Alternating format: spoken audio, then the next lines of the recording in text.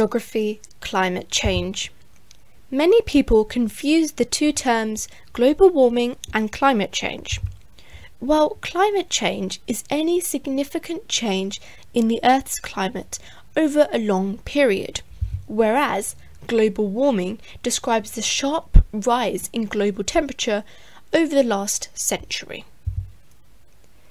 Here is some climate change history. The Quaternary Period. This is the most recent geological time period spanning from about 2.6 million years ago to right now. In the period before, Earth was much warmer and stable before it entered a cold glacial period lasting 100,000 years. But you may be wondering, how could they possibly know something that happened 2.6 million years ago? Evidence for climate change comes from many sources, and you need to know them for your GCSE geography. 1. Ice and sediment cores. Ice sheets are made up of layers of ice. One layer is formed every year. Scientists drill into ice sheets to get long cores of ice. By analysing the gases trapped in the layers of ice, they can tell what the temperature was each and every year. 2. Tree rings. As a tree grows, it forms a new ring each year. The tree rings are thicker in warm and wet conditions. Scientists take these cores and count the rings to find the age of the tree. The thickness of the ring will tell the scientist what the climate was like. Tree rings are a reliable source of evidence for the past 100,000 years. 3. Pollen analysis. Pollen from plants gets preserved in sediment. Scientists can identify and date preserved pollen to show which species were living at that time. Scientists know the conditions that plants live in now, so preserved pollen from similar plants allow them to compare the climate. 4. Temperature records. Since the 1850s, global temperatures have been measured accurately using thermometers. This gives us a reliable but short-term record of temperature change. Historical records like harvest dates or newspaper weather reports can extend the record of climate change even further back.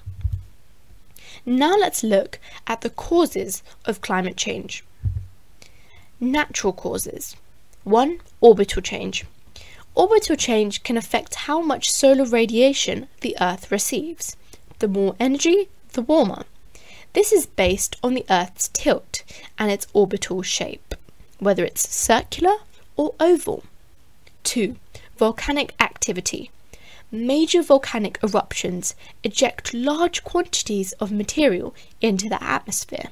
Some of these particles reflect the sun's rays back out to space, so the Earth's surface is left cooler.